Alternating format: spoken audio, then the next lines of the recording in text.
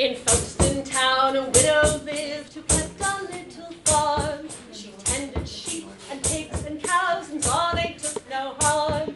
Of all her goodly creatures, though, the favourite in her care was a fine young cock with a yellow comb called Master Chanticleer. With a hey and a ho and a hey naughty no was Master Chanticleer. Now Chanticleer had such a voice the widow loved to hear. He crowed at dawn and sang at noon and brought the widow cheer. He sang to please the milking maid and while the men cut hay. But he sang most sweet for a small white hen part let his lady gay. With a hey and a ho and a hey naughty no part let his lady gay. One day there crept into the yard a fox from out his den. He cast his eye on every chick and every fat white hen. But all that he could fix upon to make his dinner sweet was the fine young cock with a yellow comb, poor Chanticleer to eat. With a hey and a ho and a hey naughty no, poor Chanticleer to eat. My fine young cock, fox began, pray let me hear your song. Your fame has spread both far and wide, and I have travelled long. Will you oblige? I must admire the cunning vixen lied. Oh, I shall, with a right good will, the silly bird replied. With a hey and a ho and a hey naughty no, the silly bird replied.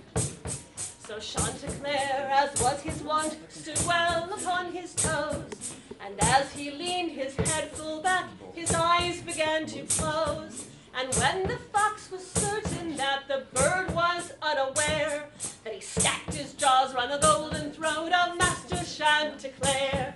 With a hey and a ho and a hey naughty no of Master Chanticleer. Partlet, who saw the whole affair, was quick to raise alarm, and soon a shout was heard in every corner of the farm.